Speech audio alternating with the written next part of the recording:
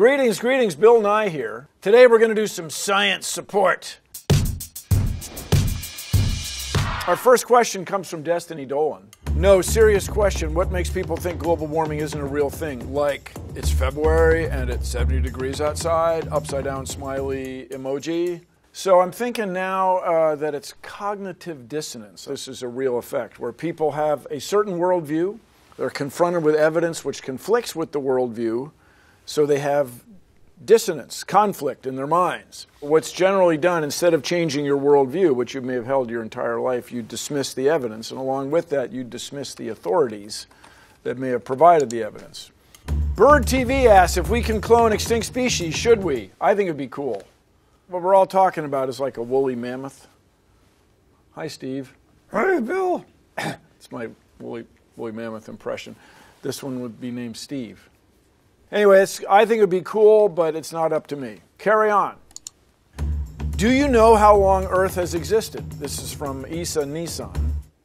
And I would say, yeah, 4.6 billion years. Rocky Online. I have a doubt related to evolution theory. If we evolved from monkeys, then why are there still monkeys? That's brilliant. You're the first guy to ever wonder this. We did not descend from monkeys. Monkeys and we have a common ancestor. So you may have seen this picture, this famous arrangement. This isn't really accurate. It wasn't just one to the other to the other.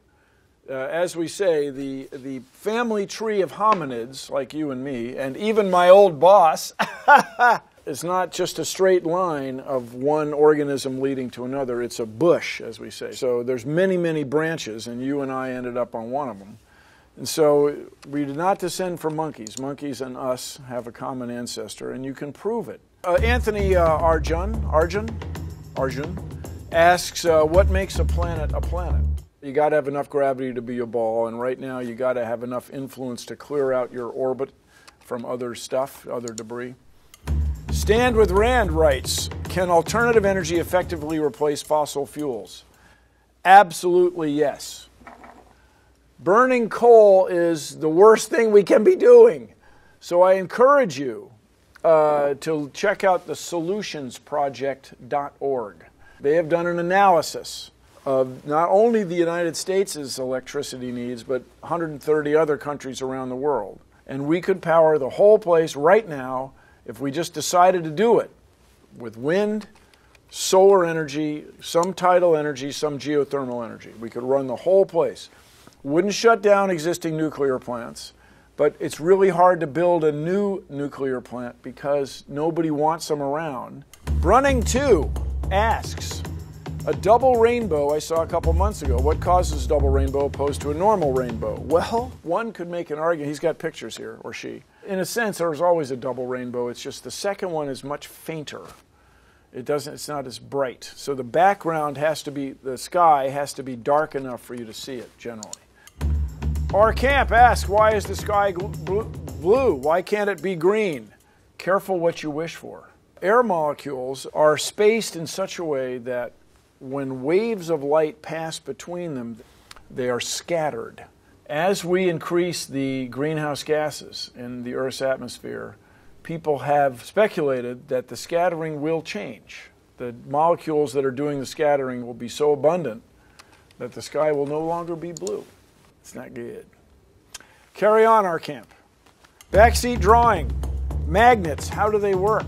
They're magic. No. What happens in certain materials, the strongest one and the most common one, the one we all know and love, is iron.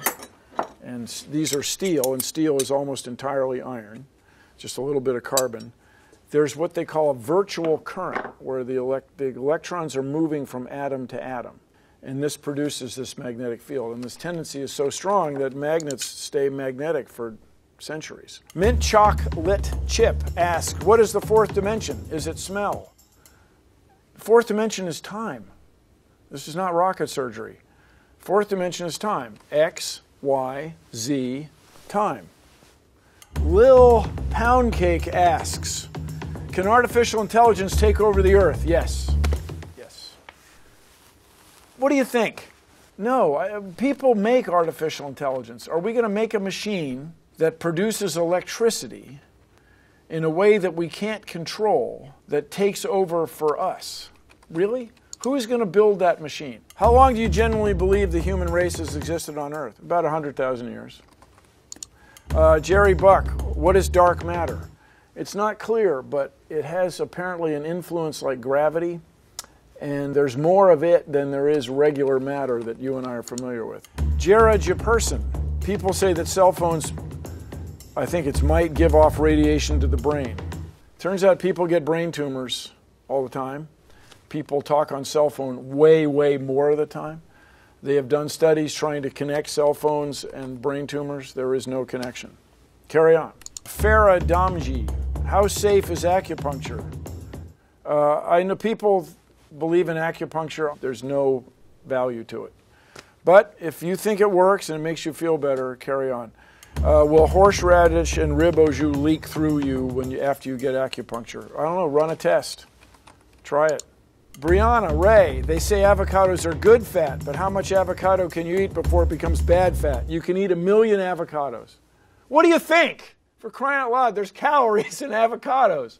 Just there's also some unsaturated fat. Avocados are great. I recommend an avocado with a poached egg. That's living. Vates, I wonder what the world would be like after a nuclear war. It would suck, okay? I was in class when Professor Carl Sagan talked about this idea of nuclear winter, where you'd set off so many nuclear weapons so rapidly that all the debris thrown in the sky would make the Earth cold. And this was dismissed for a while until Walter and Luis Alvarez found an impact crater off Chicxulub, Mexico, that was almost certainly where this asteroid hit that killed the ancient dinosaurs in the same way, by throwing this cloud of debris. The ejected material from that impact was bigger around than the diameter of the Earth. Dr. Chad Zahid, so what's concluded about GMOs? Are they safe to eat or not? Yes, GMOs are safe to eat. We feed genetically modified food to rats, lab rat, mice, all the time, and they're fine. The problem is that what genetically modified organisms have enabled monocultures, these enormous fields of the same type of plant, and that has led to some environmental problems. Callie, how do people actually believe the Earth is flat? I'm stumped, Callie. I don't know how people believe that. We have classroom globes, we have spacecraft that take pictures. You can find documents from medieval times where people knew the world was round. Christopher Columbus knew the world was round. He just sold Queen Isabel on the idea that he could get it done really fast, sailing around the world. Derek, why are people willing to pay more for organic food when there's absolutely no evidence that it's any better for you? Perception. It's marketing, man. People want to feel that no pesticides were used, and they're thinking maybe globally. It's not just a question of whether or not it's good for you, it's a question of whether or not it's good for the ecosystem and good for the agriculture, the sustainability of our agricultural systems. One of these is organic and one of them is genetically modified. Do you know which one? Neither do I, but generally the bigger one. No, you can't tell. Carry on. Final question. Hey, Bill, are you free for dinner? Often. Thanks for your question. Carry on. Thank you all for supporting science. We went through your tweets and we had nothing but fun. I'm Bill Nye. See you next time.